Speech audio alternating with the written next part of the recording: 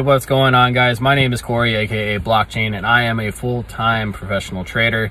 And I wanted to just make sure I did a quick video for a very exciting announcement. I am actually going to be giving away one of my masterclasses at the end of this month. It's a $500 value, completely free to you. All you have to do is make sure you comment, subscribe, smash the likes on this video, and you will be entered to win. I will be doing the drawing at the end of the month for one lucky winner, and all you have to do is support my YouTube channel here. So make sure you smash the likes, hit that subscribe button, comment below, and you will have an automatic entry to the free masterclass. And yes, you can do it on multiple videos. So each time you do it on one of my videos, it will give you an entry. So the more, the better. So again, guys, smash the likes, hit that subscribe, ring that little bell, comment below, and good luck. And let's go ahead and dive into the charts.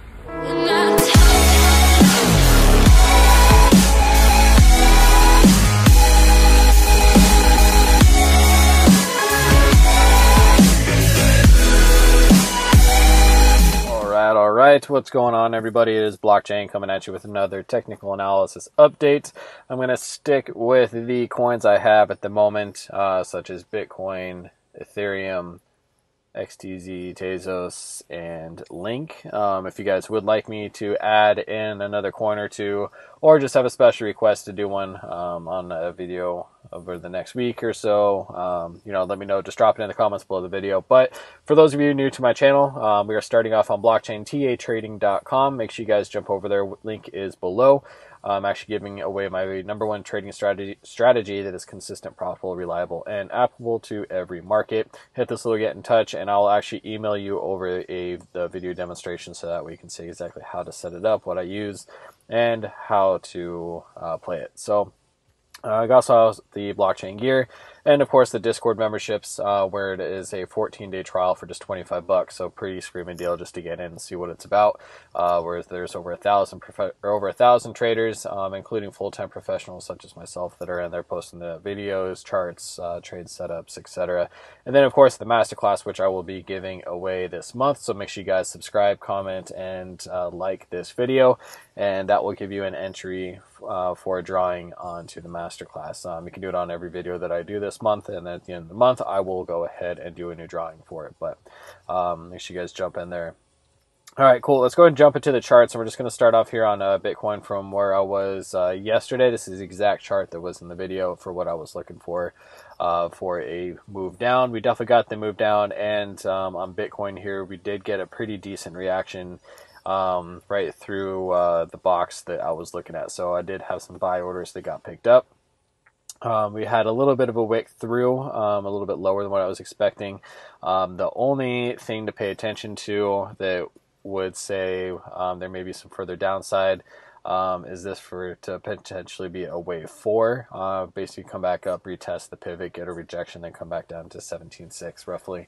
So that is something to pay attention to. We'll dive into the smaller time frames, because there's on the smaller time frame I think it's pretty set up to have a pretty decent move to the upside, but we'll take a look at that here in a second. But anyway, came down, hit the 18, pretty strong reaction, had a wick down to the 17.7.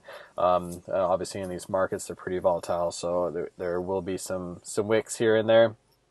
But the next really area of support was that 17.6 that I was looking at. So we did have a pretty strong pivot close here at the 618 of the overall move down, as well as you know, the 2.618 right in here as well. So pretty strong reaction. Now the question is, you know, where do we go from here, right? So we did have a very nice buy signal down here on the market liberator, as well as some of these other indicators such as the CB index, the RSI. They, you know, they're completely reset, you know, based upon this move down. You know, we have the RSI, which went below the bearish control zone. CB index, lowest point that it's been at since it was back here when it was in 16K. So a pretty nice reset. The only thing we'll want to pay attention to is a possible rejection here at 18,650, we'll call it, for another potential move down. So let's go ahead and just look at the 15 minute here. Same chart. But what I do like about this move up is that it came up in a 5-wave move. So it bounced impulsively, which is a strong move. That means that, if it starts with 5, it needs to end with 5. So it could still be an ABC. However, the chances of this being a 4th wave definitely diminish, being that it started off with an impulsive bounce. So that is what I like to see for a type of reversal, I guess you can say.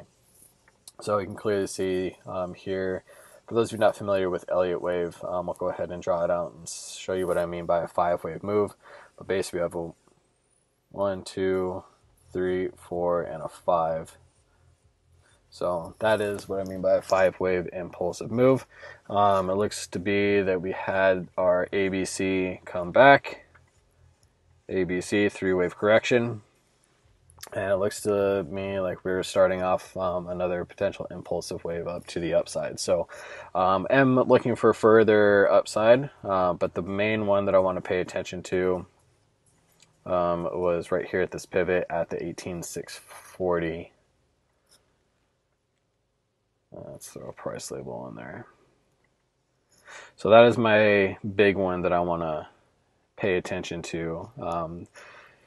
Just because we got to get back over this. This is now going to be pretty decent resistance, as it was support right back in here, as well as resistance back here. So that's what we'll need to get back over before we start looking at getting up to new highs and possibly breaking 20K. So, but overall, pretty good buy signal. The last time we had one was back here. Let's see, where is one? Right there. So right here, boom, boom, on the 4-hour, that was our last buy signal, as well as back here. So obviously these ones, we didn't have one since, and that was back at 10K. So 10K to 18K. So not all of them turn into, obviously, an $8,000 move. That happened quite a decent amount in consolidation, but even, back here, which is kind of similar to what we're in right now, with this 3-wave correction for an ABC, had one right here, and that still resulted in, let's see here, from a low to high, still resulted in a 20% swing to the upside. So obviously still looking for a decent move up. It's just a matter of when, but really that 18.6 is going to be the big one for me to get over. So that's going to be my near-term target. Might take a little off the table, but I am looking to get up there at least. Okay, let's jump into ETH real quick. ETH played out beautifully per the video yesterday for the drop down. You can see I was looking for the pocket right here.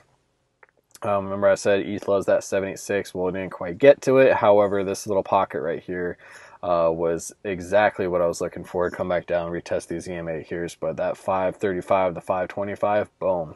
That is precision, is what I would say. So nice little buy order. Again, picked up. You can see ETH's almost already back up at the pivot at 581. But on a smaller time frame, we'll dive into that as well. But yeah, ETH looks like it, kicked off in a 5-wave impulsive move as well. 1, 2, 3, 4, 5. ABC correction. We could still be in a little bit of a correction here in regards to just an A. This would be the B wave. We'll come back down for the C and then kick off again. But looking pretty strong, especially getting back up here off the 5-wave move where we are holding into the bullish control zone, just even on a 15-minute. So that's good to see. So still looking for a little bit further move up. At next point, if we do break over the 582, I'd look at the R1, which is at 628. That's what I'll call it here. But really, what we could be looking at is this just being a wave 1, 2, going up for a 3, 4, and a 5. If this is a wave 1,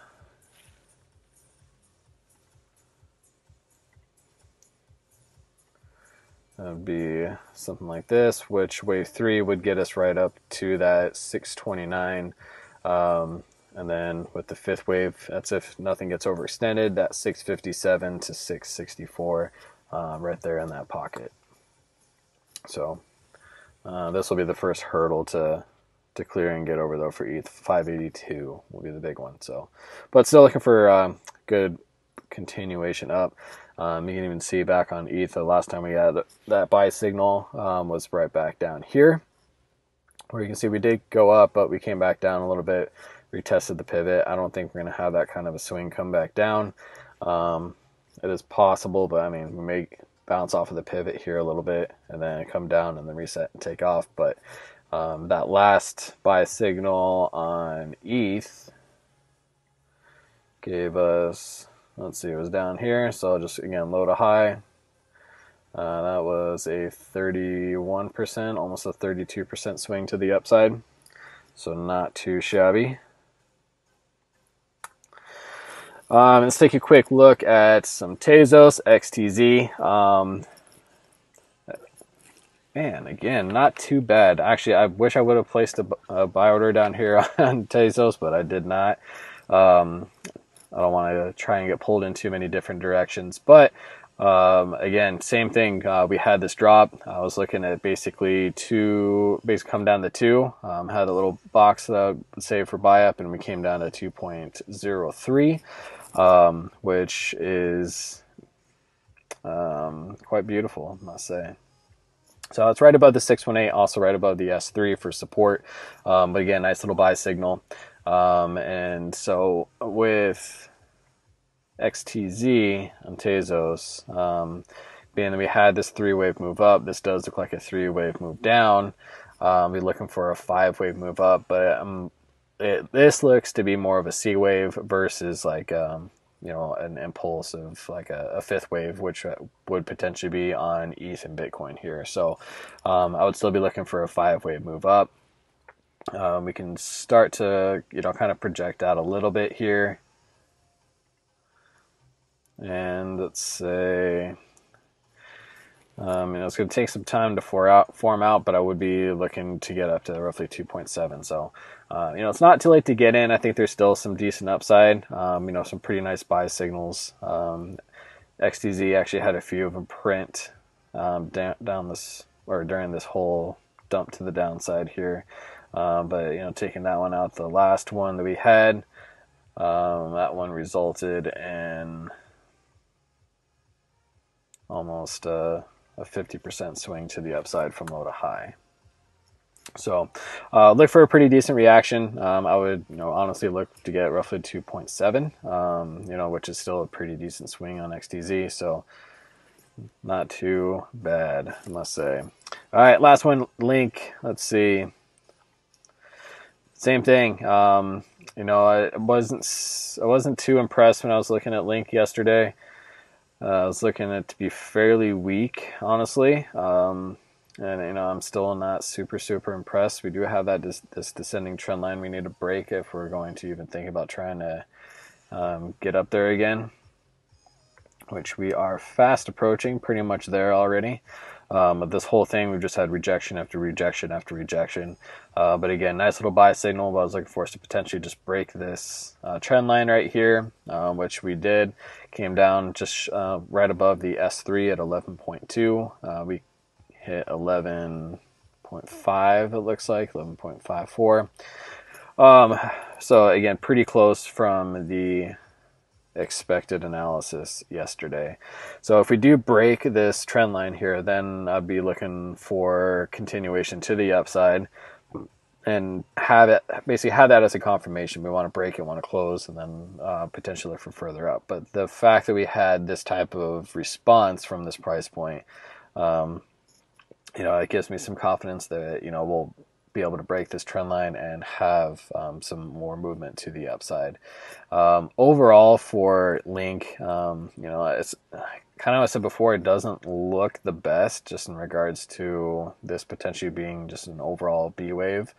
In regards to that, I mean, A down, B up, and then another C down. But what we can turn into is, if this draws out a little bit more, would be, let's see, be a W, X, Y, X, Z, you know, and do something like that, basically where we come up, set a new high, but overall this still looks like it would be corrective, which means we would still need to come back down to the downside to reset. So we still can definitely break up, but being that this is coming across very corrective means we need to still come back down with, I'd say, like a C wave before we can actually take off running again for Link, in my opinion. So all in all, looking for some continuation to the upside at the moment. Just a matter of how high. There's a couple key points we need to retake again before we start getting super bullish again, in my opinion. But you know, we could definitely do so with the way that we have come down, the way that we have reset, whether it's a C wave or potentially a new impulsive wave. So again, guys, if you like my content, make sure you guys subscribe, smash the likes, comment below for your entry to the masterclass, and hopefully I'll see you guys in the Discord.